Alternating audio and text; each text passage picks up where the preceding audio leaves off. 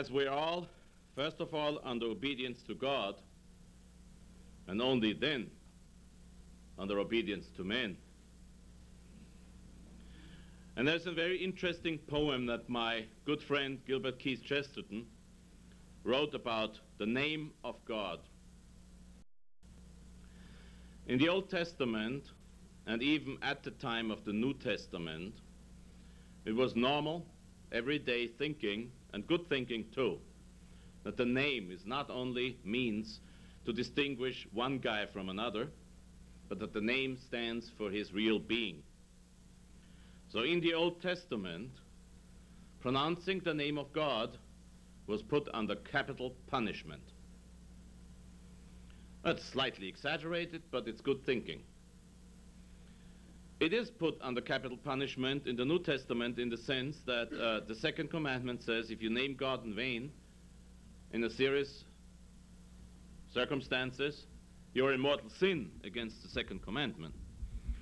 This is why sometimes I will find myself in the condition of having to tell people in the confessional to use certain dirty words, but please don't insult the name of our Lord. You never say Jesus Christ unless you want to pray. You never name the most holy name of Jesus Christ unless you want to pray.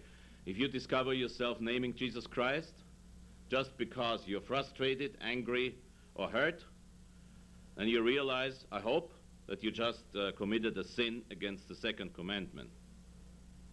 The name of God is sacred as God is sacred. And Chesterton describes that very aptly in my favorite poem. The vision of a haloed host that weep around an empty throne, aureoles dark and angels dead, man with his own life stands alone. I am, he says his bankrupt creed. I am, and is again a clod. The sparrow starts, the grasses stir, for he has said the name of God. Those of you who understand poetry will immediately know what it means. It means the real name of God is I am. The name of God is so sacred that even God himself pronounces his own name only twice in Holy Scripture. The first time is when Moshe, Moses, is up there in Sinai and he faces a flaming, burning, but not consuming thorn bush, and he hears a voice coming out of the thorn bush, and he says, "Who are you?" And the voice says, "I am who am," which is a grammatical contradiction, apparently. Then he says, okay, I don't understand that anyway, but what do you want me to tell the people down there? Whom did I talk to? And the answer is, tell him that you talked to the one who is. In the New Testament, I believe it's the 8th chapter of John, our Lord says, before Abraham was, I am. The Jews, who immediately understood what he was talking about, grabbed stones in order to stone him, which was the envisioned capital punishment for the sacrilege of naming the name of our Lord Yahweh, not Jehovah, but Yahweh. So they tried to stone him, and he had to escape, because he had just named the name of God for himself. Well, you know and believe, and I know and believe, that he is the Son of God, the Son of the living God, as Peter called him, and therefore he can say, I am. You cannot. I cannot say, I am.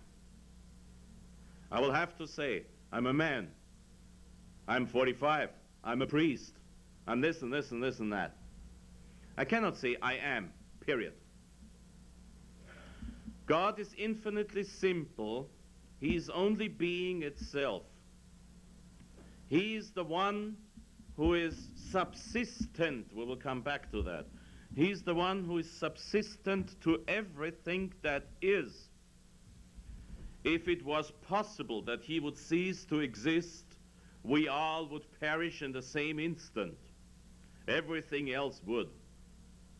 There is nothing ever without receiving his being from God. If God was to talk about himself without adding a lot of things in order to make himself understood to our primitive and complicated minds, all that God, Father, Son, and Holy Spirit could say about themselves was, I am. God, Father, cannot say anything but I am. God, Son, cannot say anything but I am. God, Holy Spirit, cannot say anything but I am. If there was anything to be added to it, it's only for our benefit, in order to understand qualities that are all the same for him. It needs the complicated, extremely fallible, and mostly stupid human mind to distinguish between justice and mercy. Some people believe justice and mercy are opposite to each other. They cannot be, because in God they are the same. There is no such thing as God merciful and God just. It's the same for him. He is, and if you ask him in heaven, what are you? He will only tell you, I am.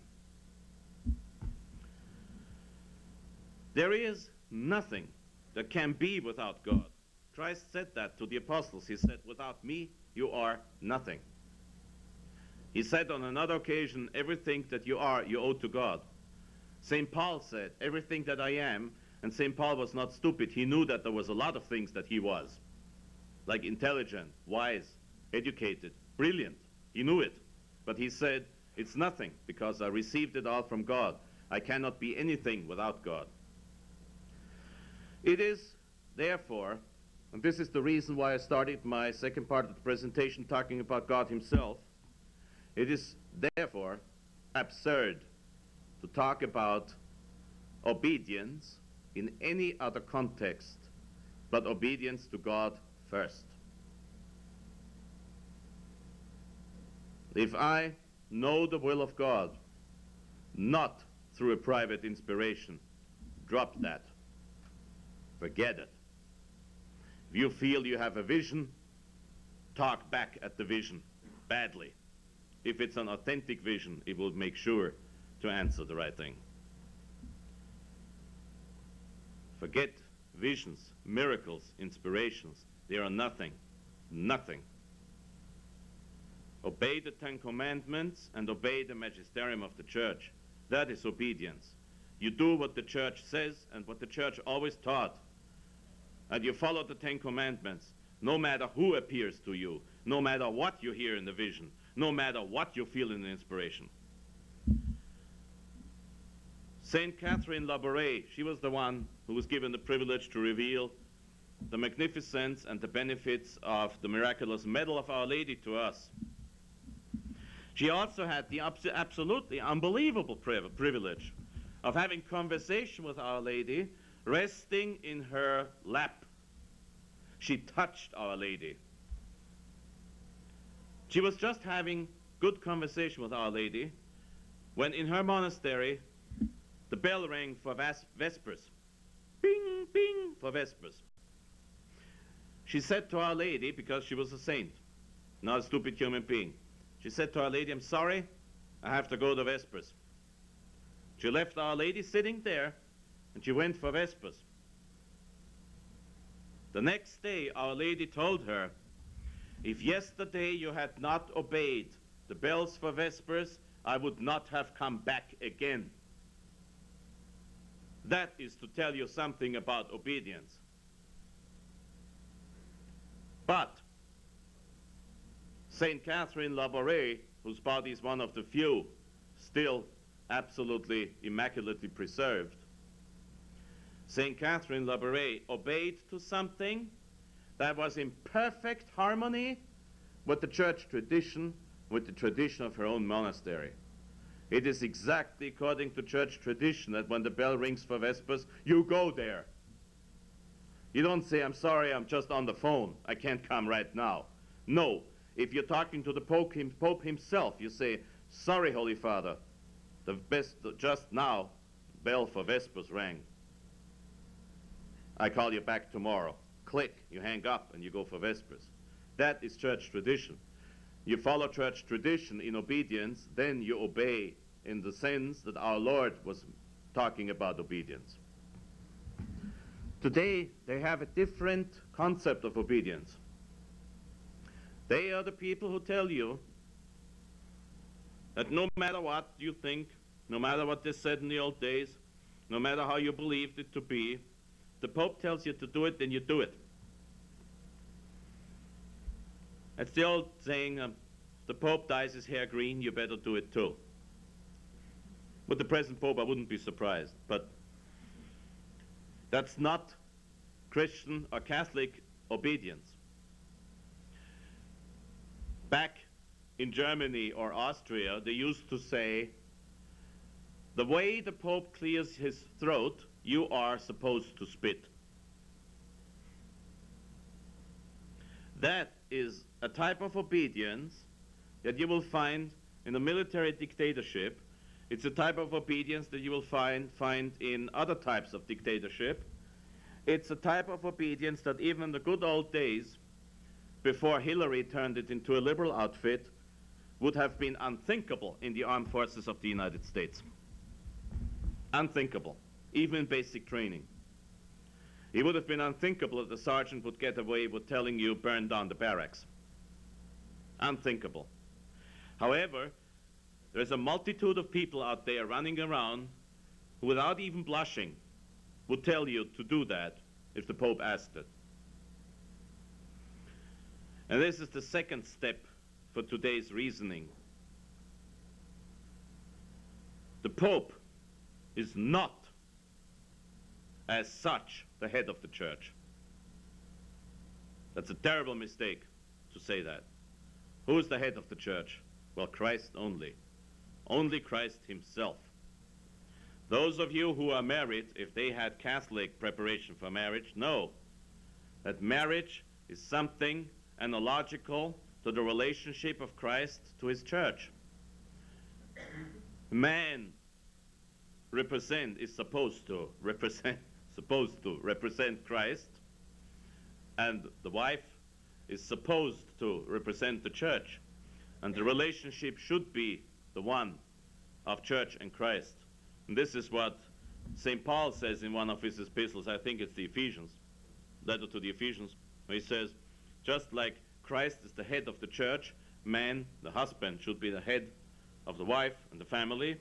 And just like the church loves Christ and follows Christ, the wife should love and follow her husband. We know in the White House it's the other way around, but the White House does not represent the church. On the contrary, the White House represents the enemy of the church. Obedience itself can only be defined by the Ten Commandments and church tradition, not by some messed up, perverted philosopher of our century. And just like I mentioned the example yesterday, just like in the armed forces, the colonel cannot tell me to shoot not as a priest, but as an officer, the colonel cannot tell me to shoot my wife, because even if I was happy about that command and did shoot her, I would not get away with it. He does not have the right to tell me, shoot your wife, as long as my wife is not attacking the bases I'm stationed in. And commands are, as such, subject to higher rules. If the Pope, in a state of absent-mindedness or being drunk or whatever, would tell you, you have the privilege of dining with him, and he would tell you to jump out of the window, third floor of the Apostolic Palace, you would have to say, excuse me, Holy Father, I don't know why you're getting off the rocker, but I'm sure not going to do that. And you do not commit a sin. On the contrary, you would if you followed him. The Pope, just like any other human being, is bound to the Ten Commandments. The Pope is bound to the canon law that he published and signed. If he wants to, if he doesn't like, if there's something in the canon law that he published and he doesn't like, then he has to change the canon law around as much as this is possible. But he cannot say, yes, well, we are sure, yeah, right, I signed the canon law of 1983, but I'm the Pope and I don't have to follow it. Wrong, wrong, wrong. The Pope has to follow the Ten Commandments, the will of Christ, the tradition of the Church, and his own canon law. Pope Pius XI, who was a pretty good Pope, I say, and who certainly knew his business, Pope Pius XI, when he celebrated Mass, did not just choose what Mass he was going to say today. You know, there's quite some differences. You will have one saint celebrated in one diocese and nowhere else, and then you will have another saint celebrated all over the world, but then in your diocese he's not celebrated because that's the feast of the dedication of the cathedral of your diocese, and whatever. So there are differences. Now, Pius XI, as Pope, had to choose what calendary he will use. He was sitting up there in the Apostolic Palace, which, basically speaking, is the jurisdiction of Vatican City.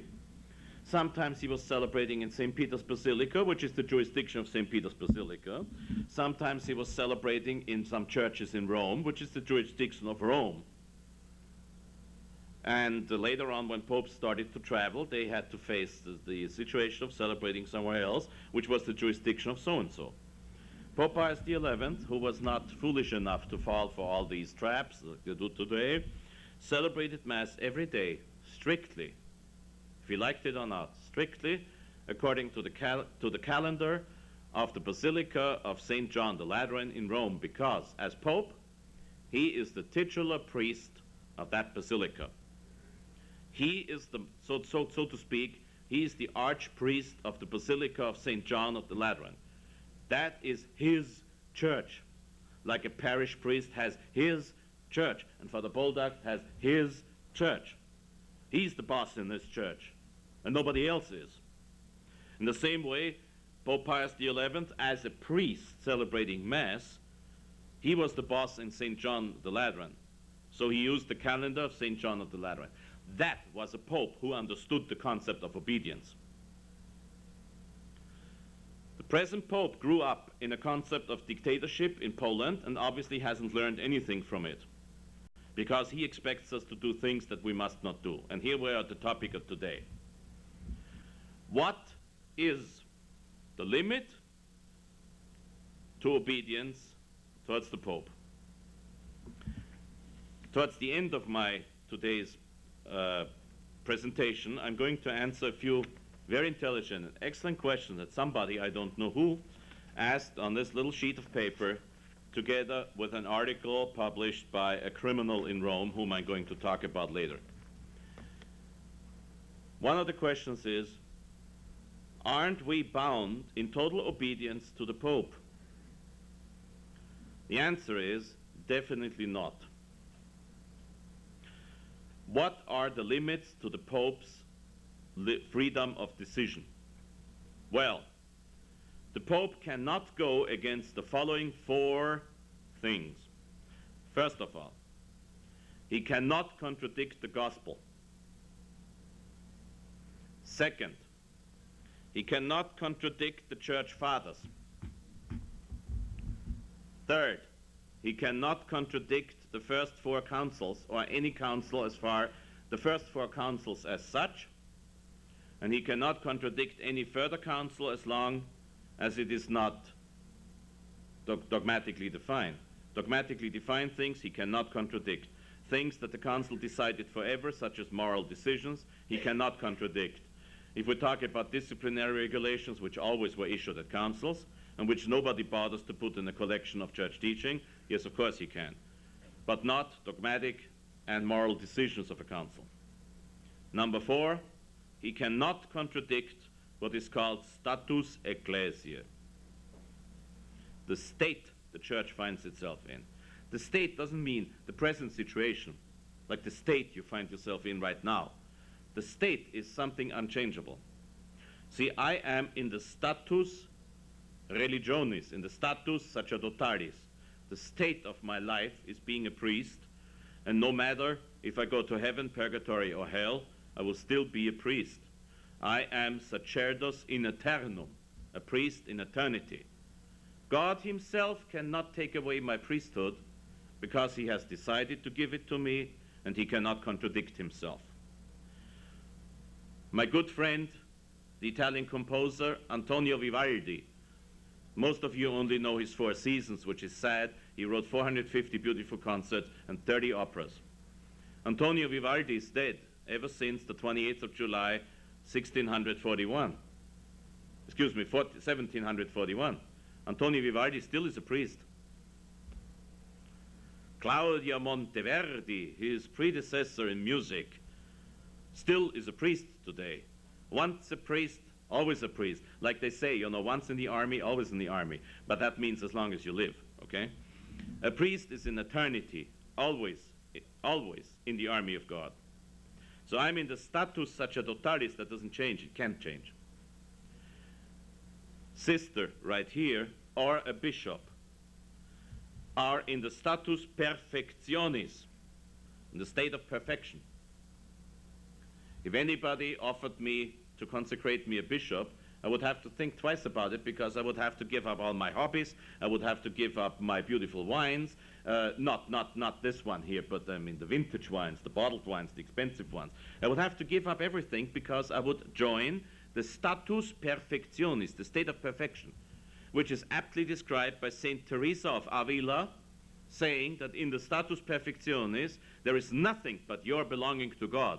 You become the total, absolute, and total property of God. You replace your own soul and your own self with Christ. That's the status perfectionis.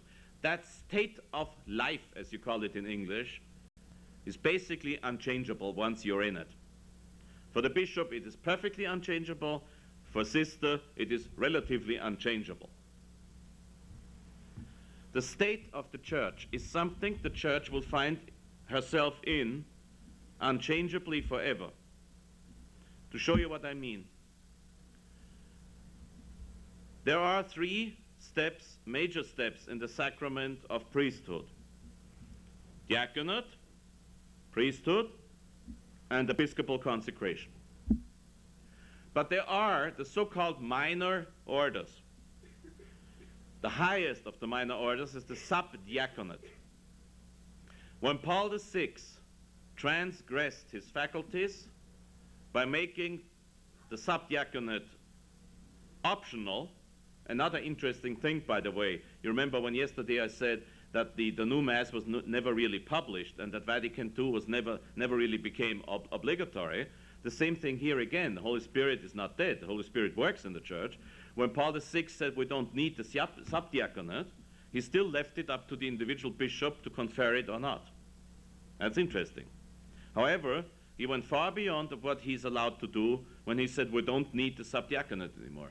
The subdiaconate is going back to the earliest apostolic times of the church. Therefore, it is part of the status ecclesia, the state of the church finds herself in. Now, yesterday, I hope I have made it sufficiently and abundantly clear to you that the Holy Mass, the way we know it here in this chapel, is part of the church tradition, and that it is perfectly illegal and impossible to change that. So Holy Mass, the way you and I know it, is part of the state of the church, status ecclesia. The Pope tries to change that. You say, sorry, Holy Father, but can't follow that. Too bad. If the Pope tries to change anything that is part of the status ecclesia, and you follow him, and you should know better, then you're in the state of mortal sin, unless you don't know better. But to follow the Pope into error means not obedience, but sin. Remember what St. Paul said. If an angel out of heaven was to bring you another gospel, don't accept it, even if an angel himself.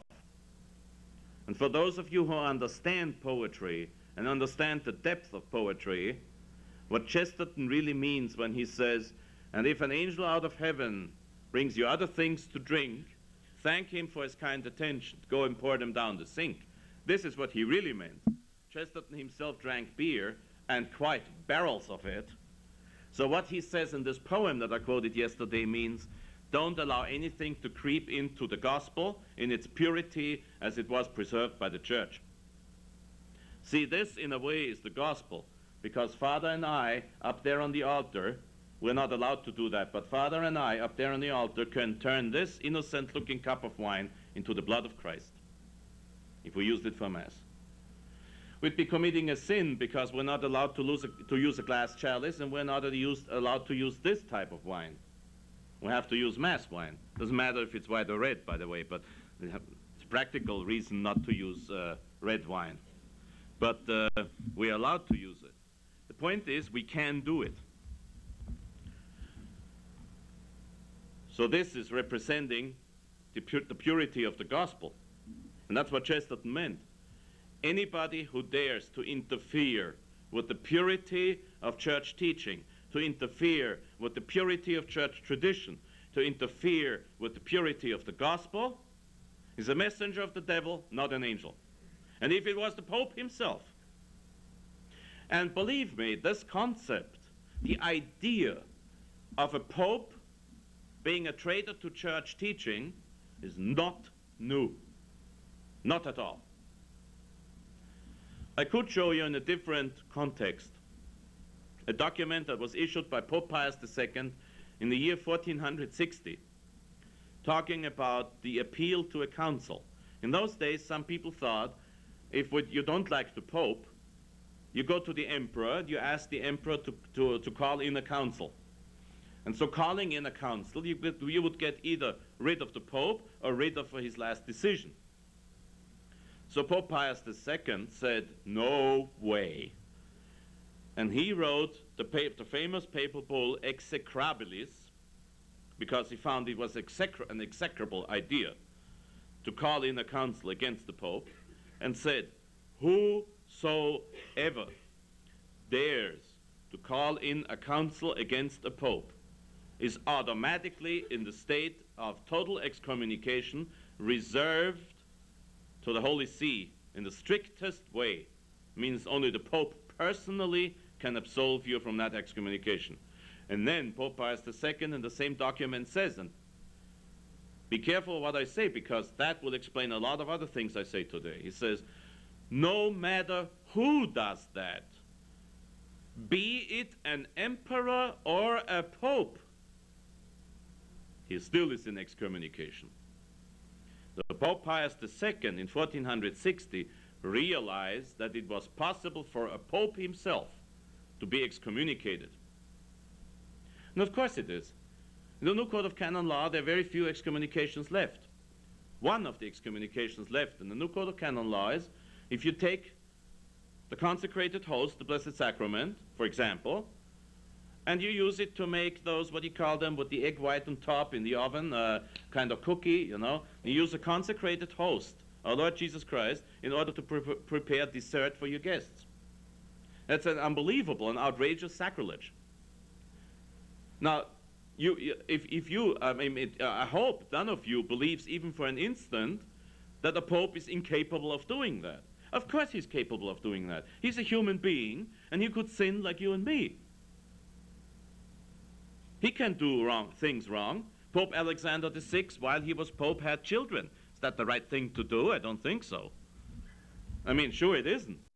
The guy was enjoying himself, and he's not supposed to. So he had children. He said, so what?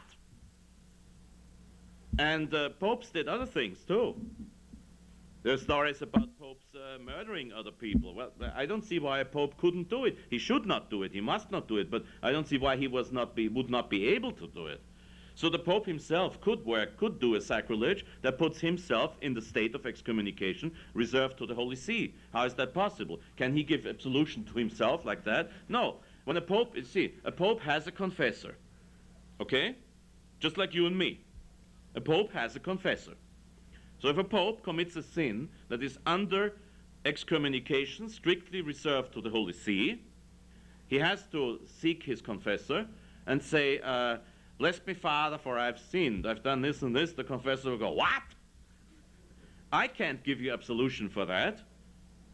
And he says, Pope will say, because the Pope knows what he's talking about, I hope. He will say, I know you can't give me a solution on that, but you just go the regular way. So the Pope, without mentioning who was his penitent, will approach the office in the Vatican, which is called the Penitentiaria Apostolica, the Apostolic Penitentiary, and there he will anonymously denounce that sin and say, listen, yesterday a guy confessed to me who said he did this and this and this.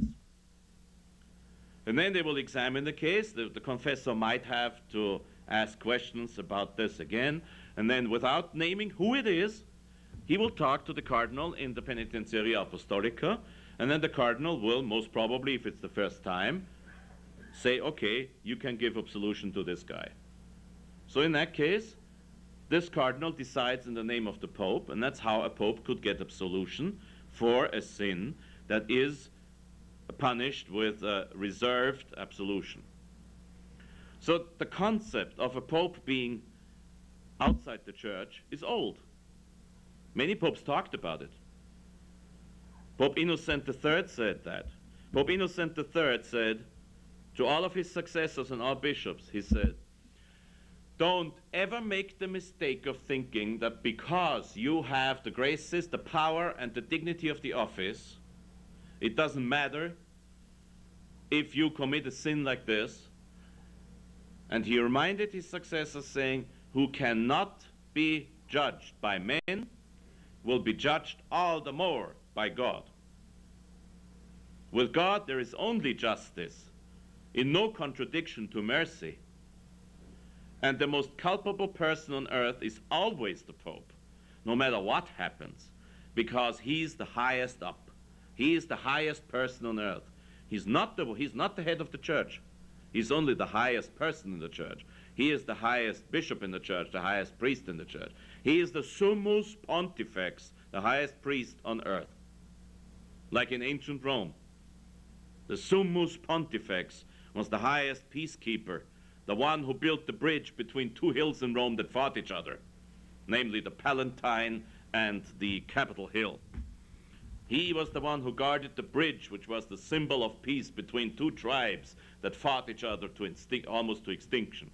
And then they found that the religious solution might be a wise one, and they found the guy who built the bridge, which was the symbol of peace, where they could say hi to each other instead of wiping out each other. And that was the pontifex, the priest, and the summus pontifex was the highest of them all. That is what the Pope is. He's not Christ. He's not the founder of the church. He's not even the head of the church. He's the vicar of Christ. And ever since Gregory the Great, Saint Gregory the Great, the highest title of the Pope is Servus Servorum Dei, the servant of the servants of God.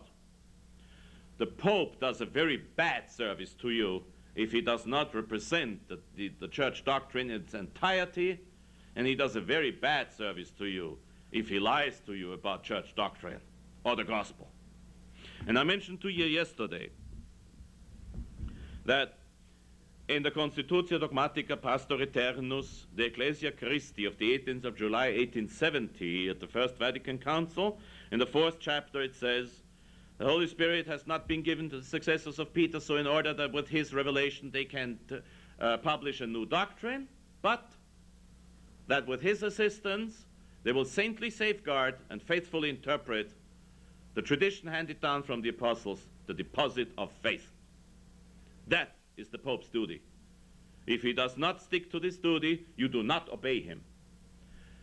Pope Pius IX, servant of God, Pius IX, in a letter to the Bishop of Brixen in northern Italy, once upon a time in Austria, in those days he was part of Austria, in this letter, which you can find under number 5,500 something, forgot the rest, in the famous collection of papal letters and documents, Mansi, M-A-N-S-I, Mike Alpha November Sierra India, that's how you spell it. In that collection, number 5,500 something, you find a letter written by Pope Pius IX that explains to the Bishop of Brixen, if a future Pope was to pronounce heresy, you simply disregard it and don't obey. So far, Pope Pius IX on the topic. Now, We've talked about God. We've talked about the highest principle in the church, because this is what you have to understand. The question is, are we not in disobedience to the Pope? Because the Pope would tell Father Bulldog, and he would tell me that we have to celebrate the new Mass, and we don't do it, and we will never do it over our dead bodies. Amen. So are we not in disobedience to the Pope? Well, we are in disobedience to Karol Wojtyła, not to the Pope, not to the highest principle in the church. The Pope is only the vicar of Christ. He's only the servant of the servants of God. He's really nothing else but that. He fails to do his duty in this. I will not listen to him. I will not listen to a Pope who proclaims heresy. The present Pope, and before anybody walks out on me now, you better hear and wait for my proof for what I say. The present Pope is the most heretical Pope in history. No Pope ever in history was such a heretic. However, there were heretical popes before the present one. There were heretical popes before John the 23rd even. There was that funny little old Pope Liberius. When you look at the list of popes, for the first 2 centuries, all popes became saints. All of them. It is Saint Peter, Sanctus Petrus, Sanctus Linus, Sanctus Cletus, Sanctus Clemens, and so on. And then at a certain point you will find, instead of Sanctus so-and-so, just simply Liberius, period. That guy was a heretic. He joined in with a multitude of people and a vast majority of bishops at the time. Sounds familiar. With the heresy that Jesus Christ was not really God himself. I hate heresy. I have to have a gulp of wine with that. The church never said Liberius was not Pope. Then there was Honorius, another abominable creature on the throne of Peter, who said that Christ had only one will. If you really put your common sense to it, then you don't even need dogma to understand what I'm talking about and why he was wrong, because remember in Holy Week when it says Christ was obedient to his death. Obedience? With one will? Submitting one will to what? Impossible. Christ was and is the second person of God, divine will. And he is a full human being. There is no such thing as a full human being without a will, a free will. That's the difference to the most intelligent animal. The most intelligent animal does not have a soul, therefore not a will, and it doesn't have an intellect. It cannot reflect upon its own recognitions. The dolphin is known for being the most intelligent being around except for man. Some men are definitely more stupid than a dolphin, but basically a dolphin is the most intelligent animal. They have huge brains and they know how to put them to use. The military found out. Well, the Navy especially, you know. A dolphin does not have the faculty of will, and it does not have the faculty of intellect because it cannot reflect upon its own thinking and thoughts. And I've never seen a dolphin painting or writing. All human beings do. The oldest human beings were the ones who painted in a cave. And Christ, as a human being, therefore had to have a human will, which is the only explanation for the otherwise absurd statement that Christ submitted to the will of God. How could Christ, not having a will, submit to the will of God? Impossible. Perfectly impossible. But this doesn't keep from Honorius, who obviously was not exactly equipped with an IQ of 120, didn't keep Honorius from saying Christ has only one will. That heresy was called monotheleism, which is coming from the Greek term mono, one, and teleia, the will. as if we didn't have enough heretics in church history already, then came up John the 22nd, who was a Frenchman, and he said, the souls of the dead cannot go to heaven before the last judgment. That means, what he was saying was, the moment a person kicks the bucket, the soul is suspended somewhere, who knows where, and he can't go to hell and he can't go to heaven before the last judgment. That's against the explicit definition, dogmatic definition, of the Fourth Council of Constantinople, which said, the moment a human being dies, that human being will get the personal judgment from God, his soul will go to heaven, his soul will go to hell or purgatory. So now we got St. Pius X in heaven, we got a lot of people in purgatory, and we got the democratic presidents, oh, sorry, I'm not allowed to mention individuals. We got a lot of people in hell. And John the 22nd, until the day of his death, insisted that the souls of the dead could not go to heaven before the last judgment. The University of Paris, which at the time was a good university, now we won't talk about it, told him, said, are you crazy? You can't say that. He said, of course I will say it, I'm the Pope. He even wrote it down. He wrote letters in which he said, well, we all know that the souls of the dead cannot go to heaven before the last judgment. The man was a heretic in writing and speaking until the day of his death. Yes, but when you look up the Annuario Pontificio, which is the yearbook of the popes and the cardinals and the bishops in the church, it's a whole list of all the popes that ever were, a close description of the present pope, of all the cardinals, and then you get the list of all the real bishops and the auxiliary bishops, and then of all the Roman Curia. And in there you will find John the 22nd listed among the popes, and another guy, forgot his name, who cares, listed as anti-pope. So the heretic is listed among the popes, the other one was maybe not even a heretic. It goes to show you that heresy alone does not make a pope cease to be a pope. And yesterday, day before yesterday, with all the distinctions I gave you, by now you should also know why. Because John the 22nd did not say, I am not the least interested in what the Council of Constantinople said on the subject. I tell you they were wrong, and it's the other way around. No, he just said, no, come on, I don't want to hear this. The souls do not go to heaven before the last judgment. That's all he said. But he was wrong. He was pronouncing material heresy, but he was not a formal heretic because he did not want to put what he said in a direct, clear, published, and declared contradiction to church teaching. He personally was stupid enough to think that this was the way to interpret church doctrine.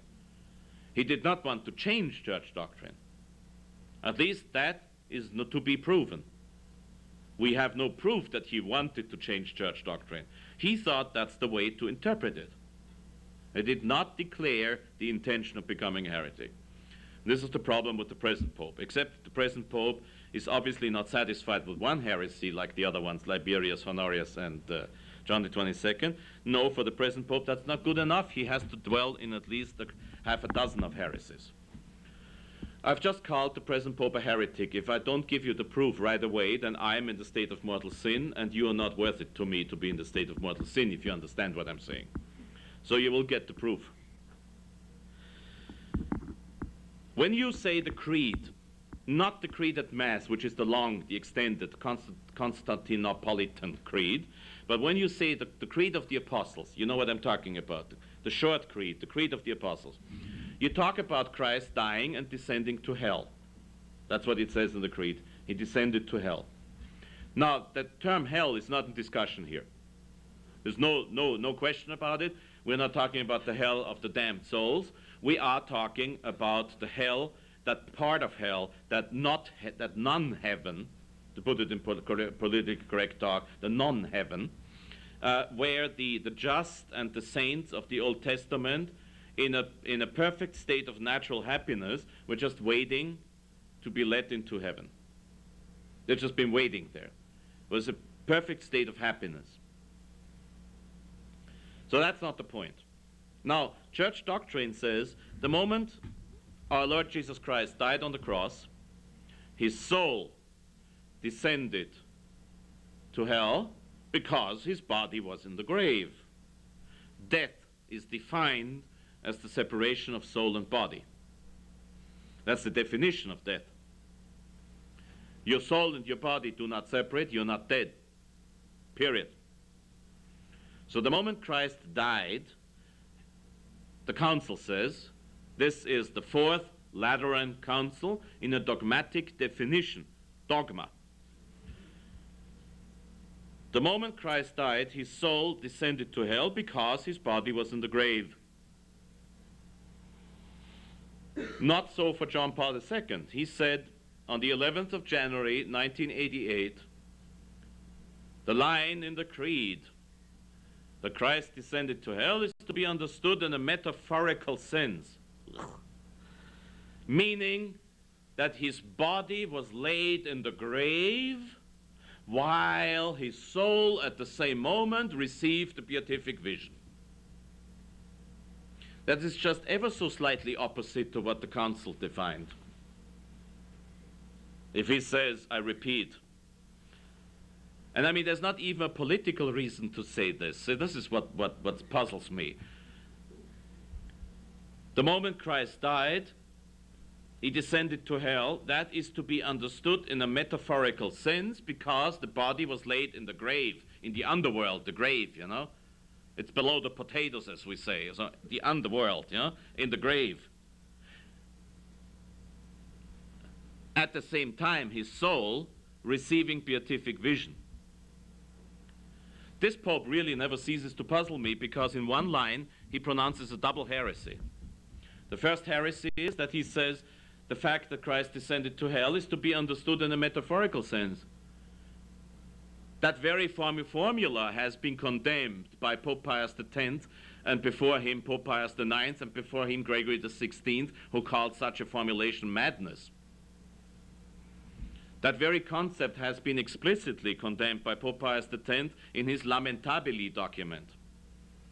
But anyway, Pope says this is to be understood metaphorically because Christ was laid into the grave, the underworld, while his soul at the moment of death received the beatific vision. So here he's contradicting directly, undoubtedly, the dogmatic definition of the Fourth Lateran Council. At the same time, he's contradicting sacred tradition.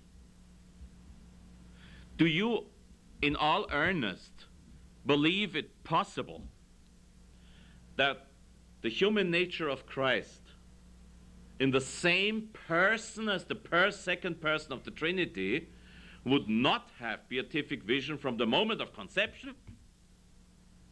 The same person? Jesus Christ is the same person as the second person of God, the Son of God. They only have two different natures, but it's the same person. Now, is it that somehow in that same person, the beatific vision just never made it into Christ human being? Or is it that the second person of God somehow ceased to have the beatific vision for a while? Well, both is blasphemy, heresy, and absurd. The church never even bothered to make the issue of the beatific vision of our Lord Jesus Christ a dogma, because everybody would have said, I don't need the church for that. I know that. If the human nature of Christ and the divine nature of the second person of God are united in the same person, how would it be possible, conceivable, thinkable that there's no beatific vision for Christ? But no. For John Paul II, he received the beatific vision on the cross dying. Great. There cannot be error, you see. That cannot be error. Because even with the lousy cardinals and bishops in the Vatican around today, you can bet your life that somebody at least the good old Cardinal Ciappi, Dominican house theologian of the Pope, would have pointed all of this out to the Pope. I mean, this was printed in the Osservatore Romano. I'm not making this up. This was in a newspaper, and so many hundreds of people heard the Pope saying this in an audience. And the Pope is reading the Osservatore Romano. I mean, if he finds this in there and he doesn't like it, it's not sufficient for a Pope to say, I don't like this. He will have to call the editor and say, hey, what's the matter with you, bum? But no, the Osservatore Romano for the last 20 years is packed with heresy almost every week, once. Here, just gave you one example, another example. And this is now, I mean, real, the writing of the Pope, his signature. I told you yesterday that it is not possible to be saved outside the church. You know that anyway. The Pope says that the efforts of the Protestants will be rewarded by Christ giving them salvation, to the efforts of the Protestants. For those of you who like to check on things, Catechesi Tradende, number 32, says, Spiritus Christi, quarum ope Spiritus Christi non abnuit salutem afferre, for whose efforts the Spirit of Christ does not deny salvation. Okay? Whose efforts refers to the sentence before, where they mention Ecclesiae Protestantice. I don't want to go into the fact that to call the Protestant churches is a heresy in itself, because it's secondary to what we are talking about. It's collateral heresy. But he says that Christ does not refrain from giving salvation to the efforts of the Protestant churches. I explained to you in my last presentation that even if the little innocent child dies and goes to heaven because he was baptized by a Protestant church, by a Protestant pastor, by a Protestant pastor, that Protestant pastor administered the Catholic sacrament of baptism illegally because a heretic and a schismatic must not do that. So that's not really Christ giving salvation to the efforts of Protestant churches, but it's Christ giving salvation according to his own promise to the Catholic sacrament of baptism, even though it was administered illegally. It's like the old, I usually don't find many German idioms all too uplifting, but there is one German idiom that I find brilliant. Man kann Gott schmähen, aber nicht schmälern. You can insult God, but not diminish him. If God promised salvation for baptism, the Protestant pastor cannot take it away. But God does not give his salvation for the efforts of that guy. That is heresy. But there, again, the Pope is only quoting Vatican II. Then, the Pope says, yesterday we talked about that tradition is something to be, that knows progress, and the progress comes about through the studies and meditations of the faithful. We have discussed that abundantly well the day before yesterday, and there were no questions on it, so I don't have to mention it again. I gave you, within something like 20 minutes, I gave you 3 examples of heresy in one and the same Pope. I also mentioned the fact already that Pope says the moment Christ died, he saved all human beings, and he did not add the necessary term impotency. So the way it is written, as is, as you say, it is heresy. Now, why is it that if the Pope is a heretic, he's still Pope? Well, that's one of the reasons why I mentioned the 3 examples before John the 23rd. John the 23rd was a heretic too, and so was Paul VI. But this is why I mentioned the 3 popes before. Liberius is recognized as Pope. I mean, you can hardly get more heretical than by saying Christ was not fully Son of God, was not fully God. Honorius is considered Pope. It is perfectly stupid to say Christ had only one will, and yet Honorius did. He was considered Pope. John the 22nd pronounced direct heresy and wrote it down against the Fourth Lateran Council. Oh, excuse me, the Fourth Council of Constantinople. And he's considered Pope. It's because it's not easy for somebody just to seize in his office. That's what I told you the day before yesterday. If I was to tell you heresy by mistake, you can bet your life on the fact that it was a mistake and not my intention to do so. I do not cease to be your teacher just because I made one mistake. If every teacher that made one mistake would cease to be teacher, there would be no teachers left on earth. I mean, look, this country now, thanks to the government, is in a pretty bad state of a mess. But you cannot even start to imagine the mess it would mean if a president of the United States would cease to be president, simply he pronounces heresy against the Constitution, which he has sworn to uphold and protect and defend. If he ceased to be president, just simply he made a mistake in upholding, defending and protecting the Constitution, then I think I have not the slightest idea how long the White House is vacant already, would be vacant already. Who was the first president to go against his duty to protect, defend, and uphold the Constitution? That's a question for historians. But surely this one is not the first. That goes without saying.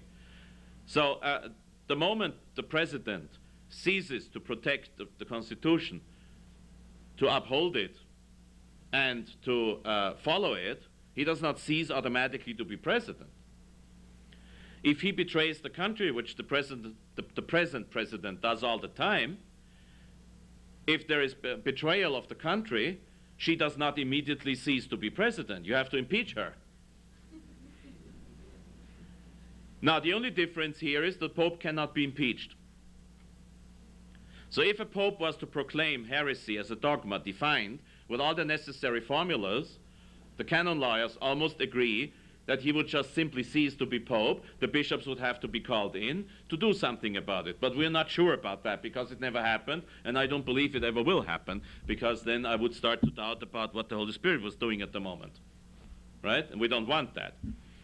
So I think, and you will be able to ask questions later, I think I have answered those questions. Now, I talked about obedience. See, this present Pope is not only a heretic, he's also a schismatic.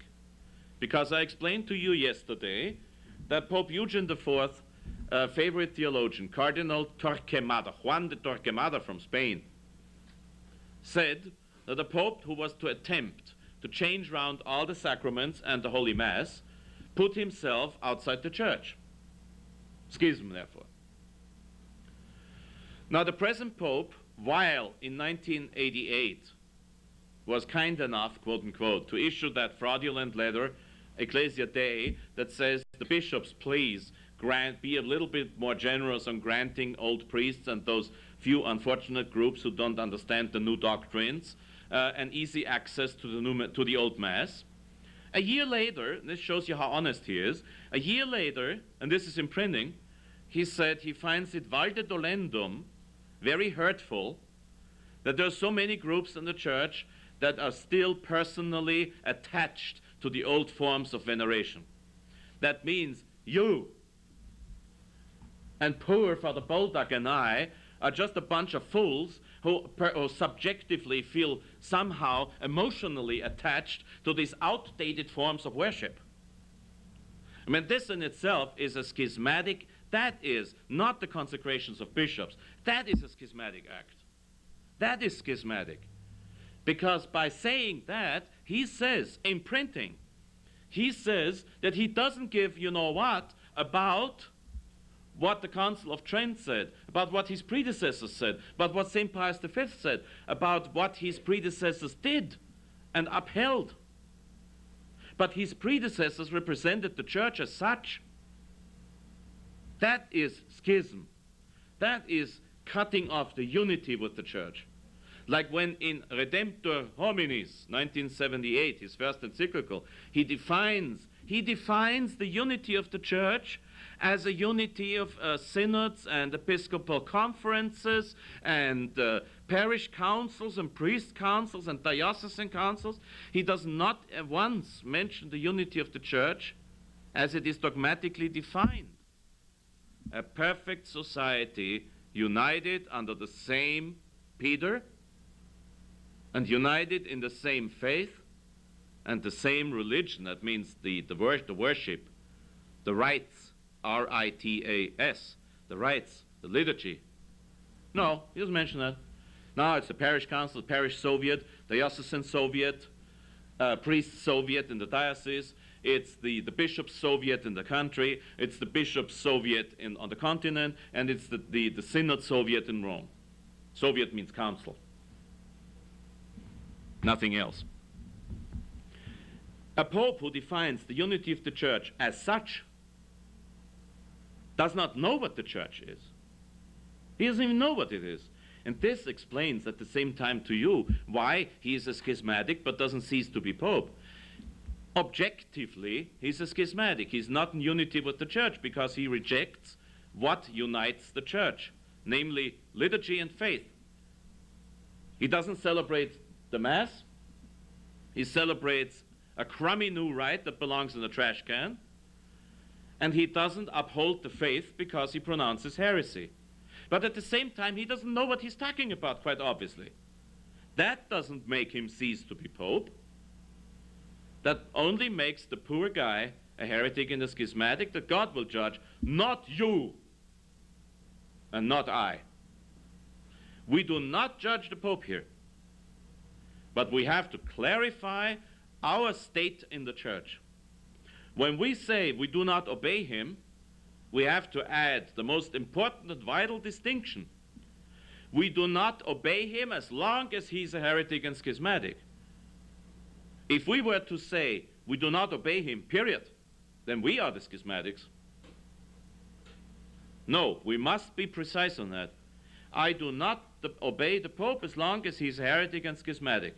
As long as the Pope does not take his heresies back publicly, I will not listen to him. As long as the Pope does not take back the Novus Ordo Missae, which is against the will of Christ, I will not obey his commands on that subject. No way. I do not obey illegal commands. If I was an officer in the United States Army, I would follow Army regulations. I would follow, even if it hurts, and believe me, today it hurts more than ever. I would follow what my superior legally commands me to do. But if my superior was to tell me, you will go to the Novus Ordo Mass celebrated by our chaplain next Sunday, I will say, no, sir! In the army, he can't do anything about it. That's the difference. In the conciliar church, you're finished the moment you say that.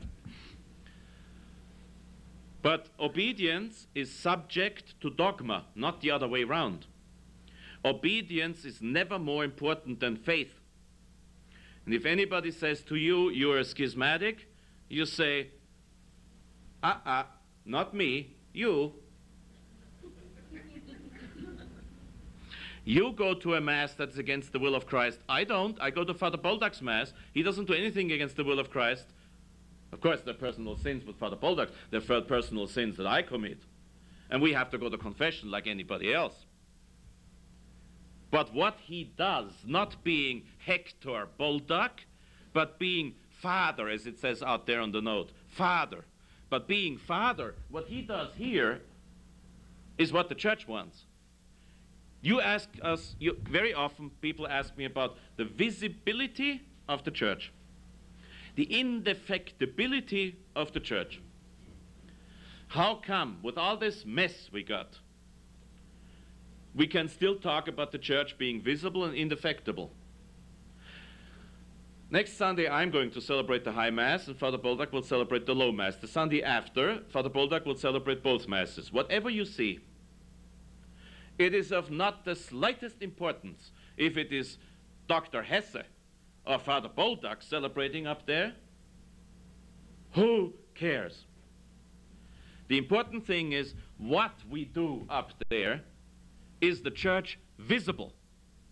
You see the church because you see that in a pretty much similar way, not all too identical, but pretty much similar way, we come out here with the chalice, we genuflect, we go up to the altar, we start in nomine Patris et Filii et Spiritus Sancti. It's the same, basically.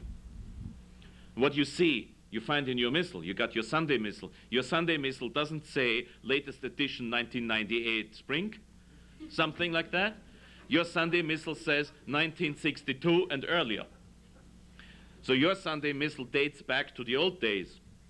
There is no such thing as a 1998 spring missal.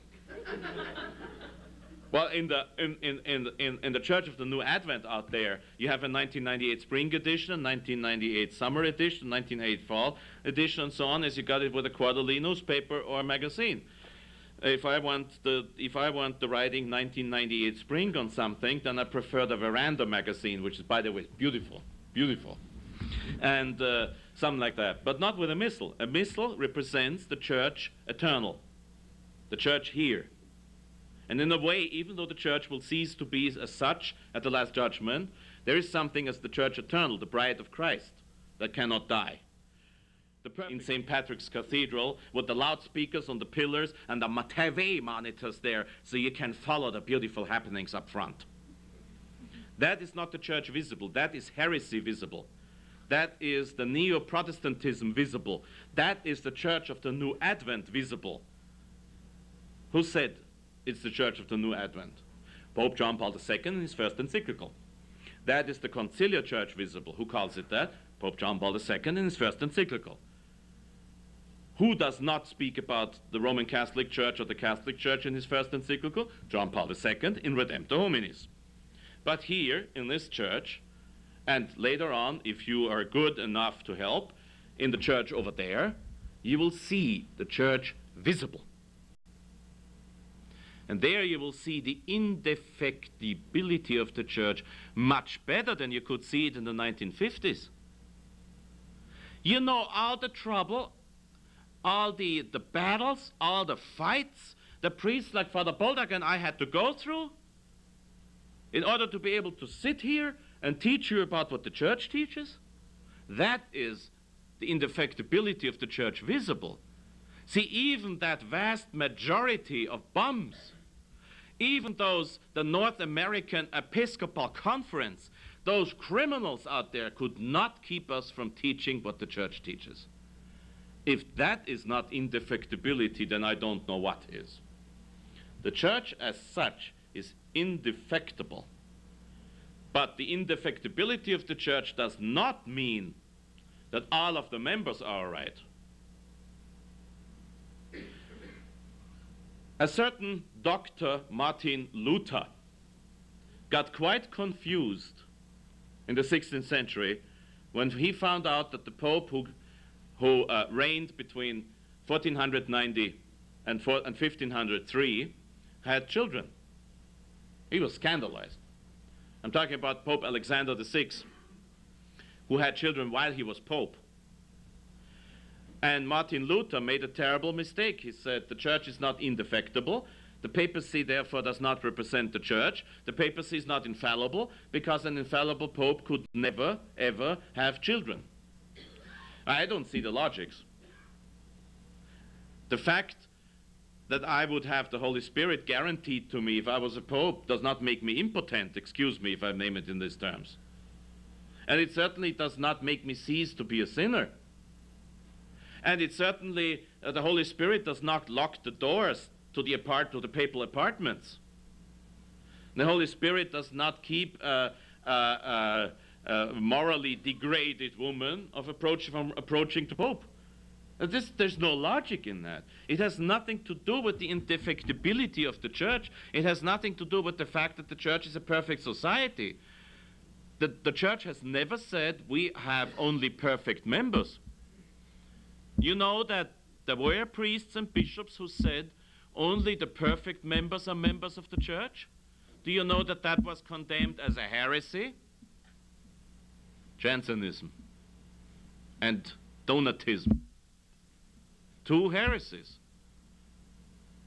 In the old days, when the understanding of the church was much better than now, whoever said that the church can only have perfect members was a heretic.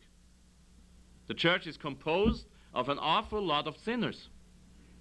But as such, it is indefectible and a perfect society. Now, this brings us to some of the questions that were asked today. One of the first ones being, Michael Davis, you know Michael Davis, I guess. Michael Davis says that since the church is indefectible, it could not come up with such an abomination as the Novus Ordo. The church never came up with the Novus Ordo. The church didn't. A traitorous, non-believing, schismatic pope came up with the new Mass, namely Paul VI of most infelicitous memory. He had the new Mass written up by a Freemason named Bonini. He published the new Mass against the will of the church, but not even he managed to give his signature to a document that would oblige you to use it, or me. The church indefectibility has never been touched in the least by the fact that that abomination of the Novus Ordo was published. Michael Davis suffers from a partial new heresy that we have been warned about in the 1920s, when a certain Abbé Laroche, French priest, said, now that Pius X has effectively dealt with the heresy of modernism, we are going to face the worst of all heresies, and that is the heresy that says that the Pope can do anything. One of the most common heresies in the United States of America. Americans are law by nature, by education. They are the best educated people in the world. I know what I'm talking about. Don't run down your country or you will run on the fighting side of me. Like Merle Haggard sings, exactly like that. Don't run down your country. Run down your government in eternity, they deserve it. Don't run down your country, there's a difference. Your government does not represent your country. Your government sabotages your country. Your government is about to make your country perish into the United Nations. Your government is about to destroy and absolutely destroy this country. But in this country, people are still the most polite and well-educated people in the world. They have what is called good manners.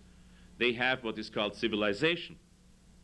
If you don't believe me, waste your money on traveling abroad and you'll be in for a lot of surprises, I tell you that. So at the same time, there is no coin without two sides. There's always two sides to a coin. You have been taught to obey the law. And that is the cause for a lot of papalism in this country.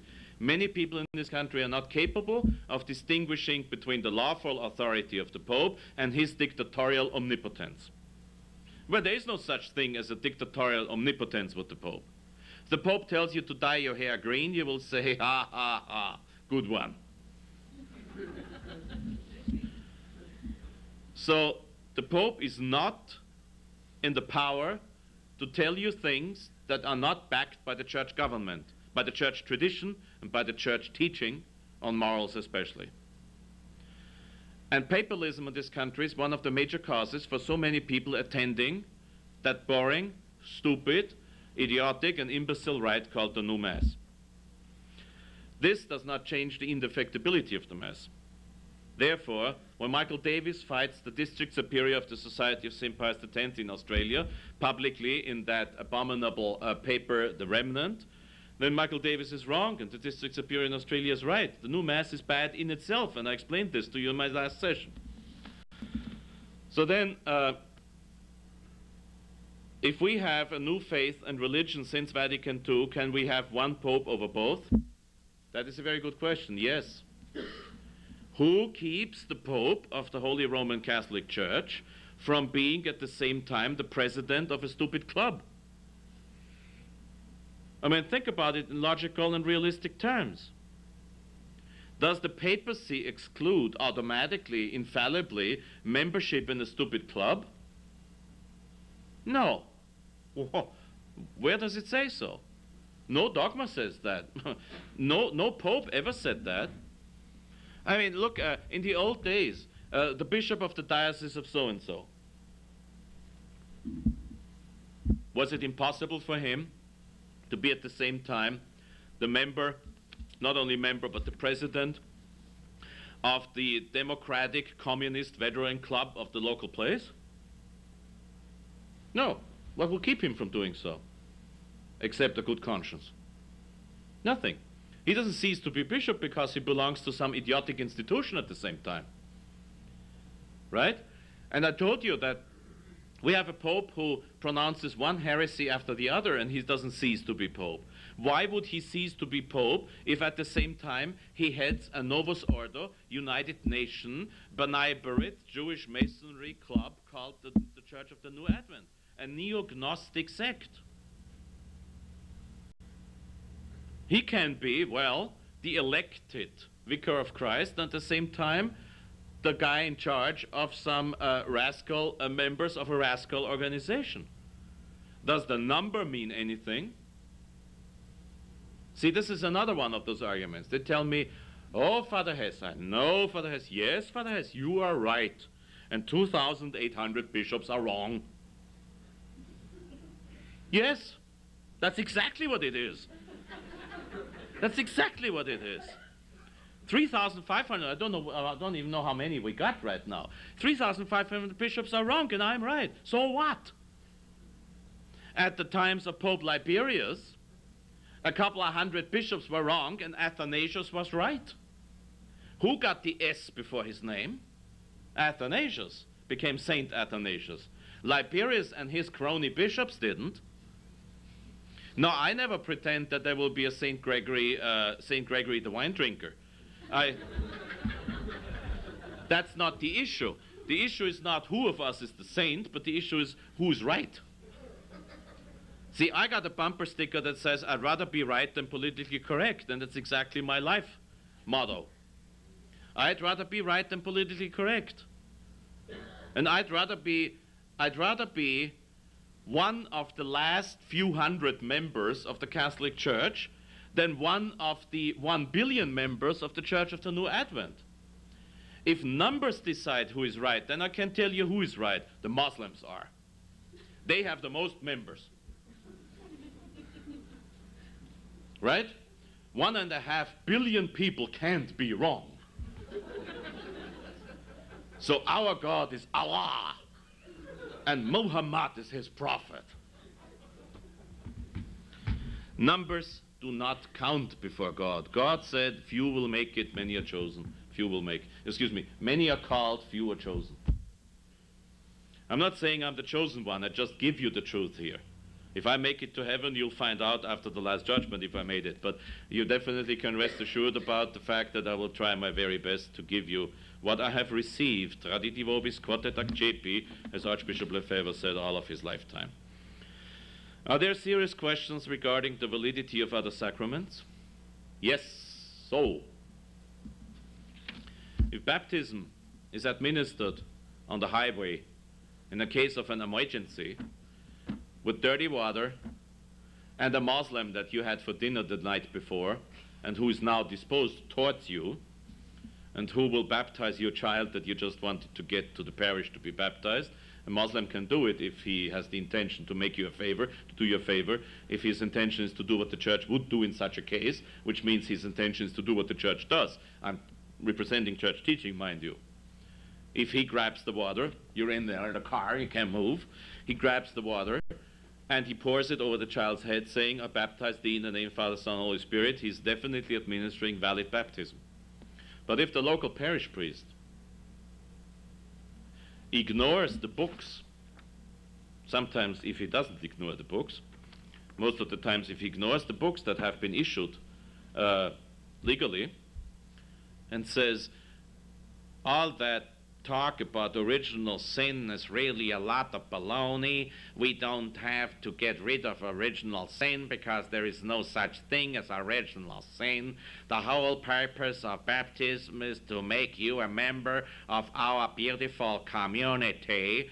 Then even if it uses water and the right formula, he will not baptize validly. That's a dogma. Because Leo XIII defined dogmatically that if somebody out of his own will and his own decision and against the law leaves out essentials in the rite of the sacrament, even if he has the intention to do the right thing, cannot do it anymore. So baptism today sometimes is indeed invalid because you get enough screwballs around who would act exactly the way I just did. The sacrament of confirmation today is practically invalid all over. not only because Paul VI granted them to use vegetable oil, peanut oil, and similar atrocities that no elevator or car would ever accept as sufficient for baptism, when for 2,000 years the only valid matter was olive oil. Also, the new form of confirmation is accept the Holy Ghost or accept the Holy Spirit. That's not sufficient. It doesn't mean anything. You accept the Holy Spirit in all 7 sacraments. It's impossible to receive confirmation validly if it only says accept the Holy Spirit. Leo XIII says that in the same document I mentioned before that condemns Anglican ordinations. Okay? Then, if you take confession, if the priest in confession does not say, I absolve you from your sins in the name of the Father, Son, Holy Spirit, but says to you, well, see, what you tell me here is all very interesting, but it's not really a sin, so go home in peace. Or if he says, well, Christ our Lord would absolve you of your mistaken actions, politically correct speech, there's no sin, there's a mistaken action. In the name of the Father, Son, Holy Spirit, you leave the confessional without absolution. Invalid sacrament. He has to agree to the sins confessed and absolve them with the necessary minimum of formula, which is I absolve you from your sins in the name of the Father, Son, Holy Spirit. We discussed already the validity of Mass. Then with the ordination, we discussed that too. I gave you the example of that Dutch bishop who was not consecrated by the Dutch cardinal, and which had a fact that needed a conditional repetition of the whole rite. And then with extreme unction, if you run around with a bottle of Super Veg 2000, best for your salad, for extreme unction, it won't work because, again, there's the olive oil to be used. And if a priest says, instead of giving you the extreme unction, says, I'm going to make sure you will get healthy again, there's no sacrament. They do that all the time, things like this. You won't believe what happens. I told you about the priest in Switzerland. Now, this is a real happening. I don't make up things like this. My fantasy is not good enough for the things that actually happen, believe me. Facts are stranger than fiction.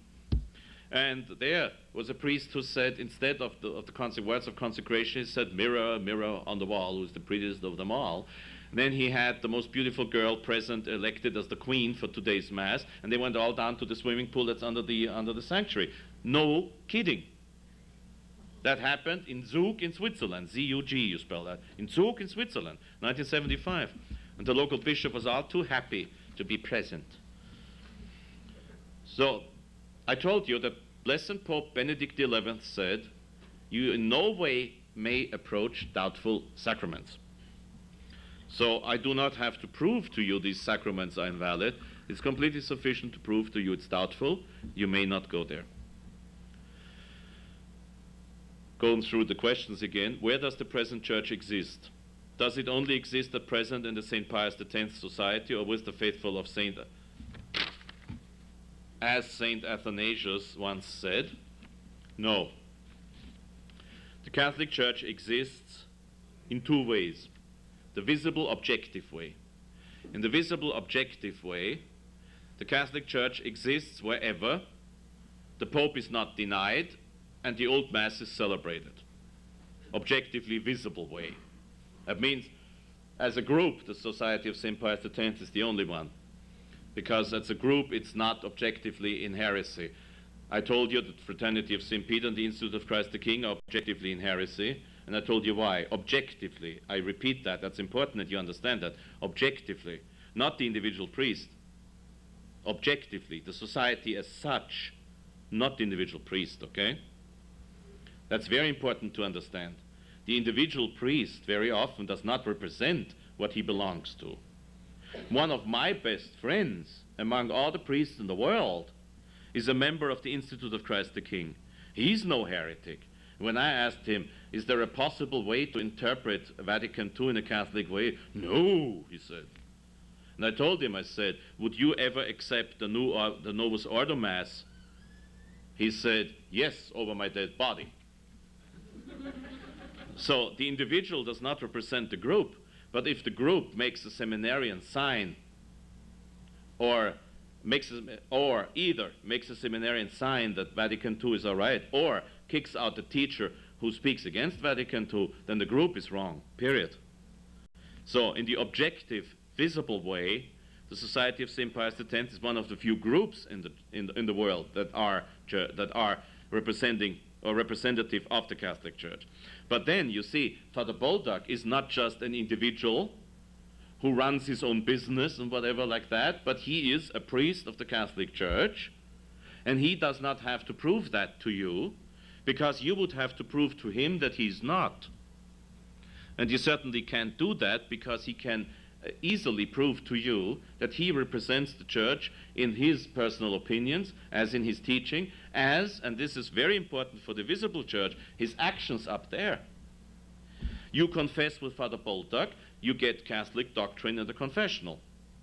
You get the Catholic sacrament of confession, because he will follow the old rite in the absolution. You approach him for baptism, you get the Catholic sacrament of baptism with the exorcisms for the child, exactly, with the exorcisms for the child, with the necessary consecration of the child, with the chrism used, you know, and the water as it should be. You approach Father Bolduc for the last rites. He will follow Church tradition, and that makes the Church visible and makes him automatically a visible member of the Church, as I am, because you ask me questions, I give you the answers the Church gives as much as I can.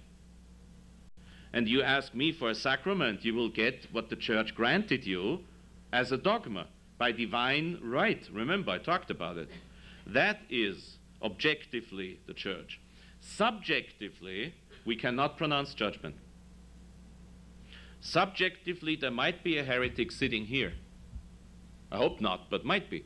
Subjectively, there might be somebody sitting here who says, all of what Father Hesse says is very interesting, but I don't believe a word. In which case you don't believe church doctrine, which I'm representing right here.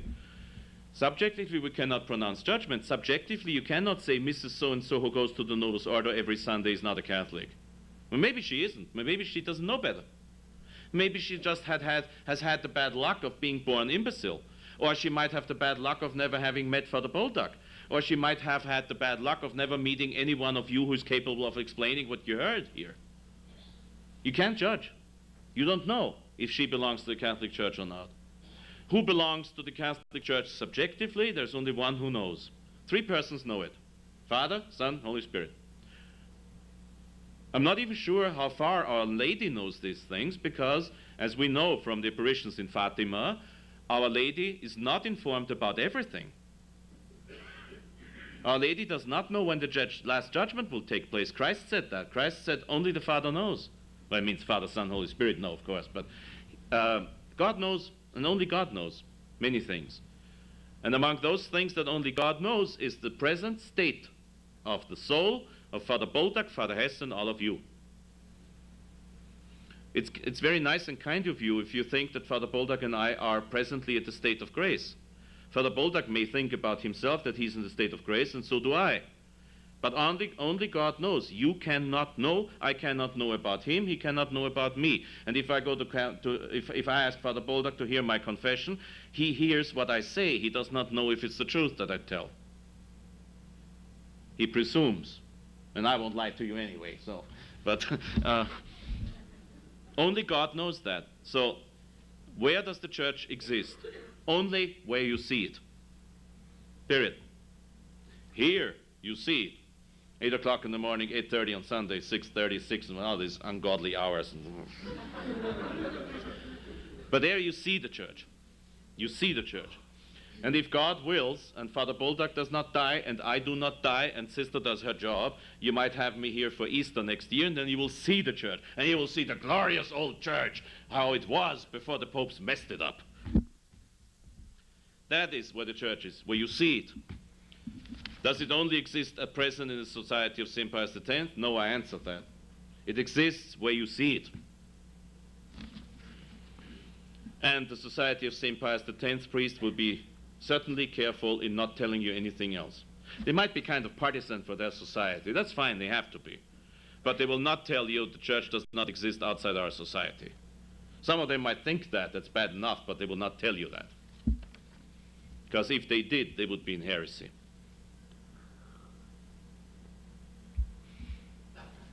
We are told that we are in schism since we are not under the local bishop. Would that not put us in the same position as the Russian Orthodox, valid but illicit? It would, if it were true. Oh yes, sure, it would, if it were true. We are under the local bishop. We just have to refuse his commands because they come from the wrong corner. They do not have the authority necessary. Not because he's the local bishop, but because he's not a Catholic and does not follow Catholic doctrine and Catholic tradition. Just as I said before, why is it that Father Bolduc and I are not exactly in perfect harmony with the present Pope? Well, because the present Pope is not exactly in perfect harmony with church teaching tradition and even the tradition of canon law. A Pope who speaks heresy, commits schismatical acts, and knows nothing about canon law is not exactly the man to issue an order to me. And this is the same, and in a worse way, even for the local diocesan bishop. See, you could even be, for some reasons, a personal friend of the local bishop, but you surely, hopefully, will not do what he says, and even less what he does. So schism needs the rejection of the authority as such. If anybody says to you, you are in schism, you're not under the local bishop, you give him the right answer, which starts with the words B-U-L-L, and then you tell him, the one who is in schism here is you, because you attend a mass that is against divine will and law, while I follow the church tradition and therefore follow the will of Christ. And your bishop, the bishop you just mentioned, does not follow the will of Christ and does not heed Christ's wishes. So the one who is in schism is you, not me. Bye. If he doesn't want to listen. But please, be always kind, always charitable, and always nice, and infinitely patient with those who want to listen. One of the problems of traditionalists in this country is that very often they are real, die-hard, arrogant people. I hate that. If somebody comes the usual innocent way, excuse me, Father, but the way I see it, you're really in schism. And then I say, no, madam, that is not the case. And she says, why? Then she will get my attention and patience, and patience, and patience, and patience. And please, be patient with them. And if you can't answer the question, then say, I'll talk to you later, I'll look it up, I do not know everything, only God does. Then you look it up. Either you ask Father Bolduc, and if for some he's not omniscient either, only God knows everything. Then you look up my tapes, I'm not omniscient either, you don't find the answer on my tape, you keep looking, and then maybe one day you can come back to that friend of yours and say, now I found the reason for what I was saying. But be patient with them. Only if they say, you are in schism and I'm not going to talk to you anymore, say, thank God, yes, please, keep your promise.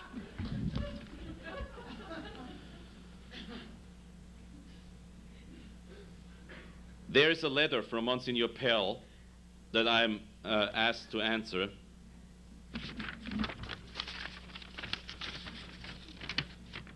Monsignor Pearl is the secretary of the commission called Ecclesia Dei, based on that fraudulent document that I discussed the day before yesterday. So it's a fraudulent commission. How fraudulent it is, you will see when my reading 2 paragraphs to you. The Society of St. Pius X has consistently denied that the excommunication took effect, excommunication of Archbishop Lefebvre. I explained that to you, and so on. As to the priests of the Society of St. Pius X, the Church has not thus far made an authoritative declaration in their regard. It is clear that they are suspended, that it is forbidden by the Church law to celebrate the sacraments because of irregular ordination, and so on. We must strongly counsel against participating in the Masses, well, of course, what else? And then, with such an attitude, the Society of St. Pius X is effectively tending to establish its own canons of orthodoxy and hence to separate itself from the magisterium of the Supreme Pontiff. You know, the most boring thing about the Society of St. Pius X is that they never came up with anything new. They follow church tradition, and with one exception against patriotism, which I have mentioned the day before yesterday and have indicated today, you will not get anything but church doctrine from them. And if any one of those priests says something contrary to church doctrine to you, and you denounce him, you will be effective. I can guarantee you that because I'm a personal witness to that. According to the Canon 751 of the Code of Canon Law, such refusal of submission to the Roman Pontiff or the communion with members of the Church subject to him constitutes schism. The Society of St. Pius X refuses communion, like I do, with heretics and schismatics. They do not refuse communion with the Bishop of Green Bay because he's the Bishop of Green Bay. They do not refuse communion with the Archbishop of Milwaukee because he's the Archbishop of Milwaukee. They refuse communion with him because he's a heretic and a schismatic. See, but these people, they try to confuse you by deliberately omitting those distinctions. And then they say, a further point of law is that since the priests of the Society of St. Pius X do not enjoy the faculties of the diocese, any marriage at which they preside are invalid, and likewise the absolution which they impart in the sacrament of penance is also invalid. I've talked to you about that. I told you that why these are not invalid. We're talking about a state of emergency, the New Yorkers say. It's a state of emergency, and you cannot approach any one of the priests in Green Bay or Milwaukee or similar for the sacraments, because all you will get is the Novus Ordo baloney, including the moral theology involved, and the poor girl who is just about to marry will maybe have to learn how to paint with her fingers, but she will not learn anything about the sacrament of matrimony. Under those circumstances, it is impossible to approach a priest like this, because you're not allowed to approach heretics or doubtful sacraments. At the same time, by divine law, it has been granted to you that, that you have a right to the traditionally handed down liturgy in the Catholic Church of the Roman Rite, the Roman Latin Rite. At the same time, we have a right to approach a priest for the sacraments. So if you cannot approach these people, and the only one around that will guarantee you really the correct moral theology that is involved in confession, the correct education about marriage that is involved with that sacrament, and the only one so far around is Father Bolduc, you have to go to Father Bolduc. You can't choose, because the only other priest in the area is Fraternity of St. Peter, and I've talked about them, I hope, abundantly clear, but you will be able to ask questions on that. So and then, of course, regarding marriage, I mentioned the Canon 1116, even the new Code of Canon Law, which these people know but do not talk about. Even the new Code of Canon Law grants you to marry without the local priest for sufficient reason. And if heresy is not a sufficient reason, I wouldn't know what is. So, commenting on this abominable standard, by the way, standard, they photocopied, send it to